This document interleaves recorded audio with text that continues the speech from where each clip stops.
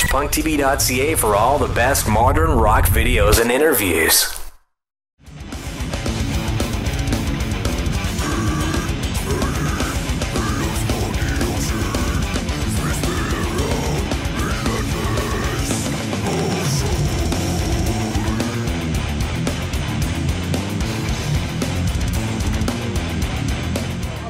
The German Scheiße porn.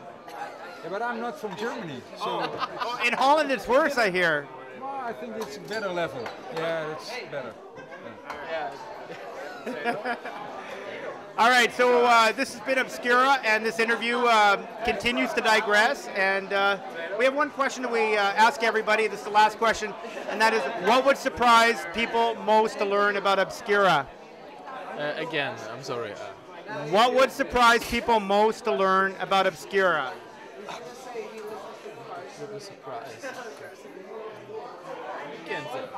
That you never heard of a band called Gorguts. Gorguts? Never heard of that band. Gorguts? No. Oh, they're from Montreal. They're an awesome death metal band. Who asked you that? I guess we have to check that band out. Oh, yeah. Are people comparing you to Gorguts? I'm not sure about, but it seems like that. They're awesome guys, actually. They're from Montreal. They happened to stayed in my house the last time they played here for some weird reason. That's such an obscure thing for you to say. Obscura? They're coming together again. Oh. With John Longstreth on drums. Oh, you're kidding. Yeah. You know, Montreal has a really good death metal scene. I know. I've played there once with my previous band, Necrophagist. Yeah. Necrophagist. You're in them? Yeah. Oh, yeah. I think we've interviewed you guys in the past. Oh, really? Yeah. We've talked to everybody, including George Corpse Grinder Fisher. Okay. Did you party with him last night? This night, actually. He's at the bar, actually. No. But he's not partying tonight. He's not drinking at all. No, he's not? No.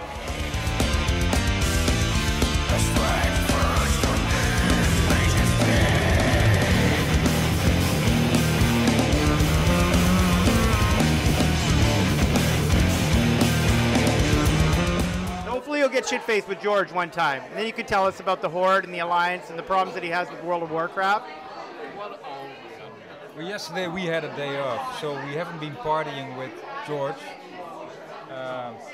Perhaps tomorrow, Calgary. Yeah, perhaps tomorrow. I don't know if he's into drugs. You guys are into drugs, eh? No. Speed? No, speed, maybe speed, yeah. Some good Canadian crank? Crank. Speed. Speed.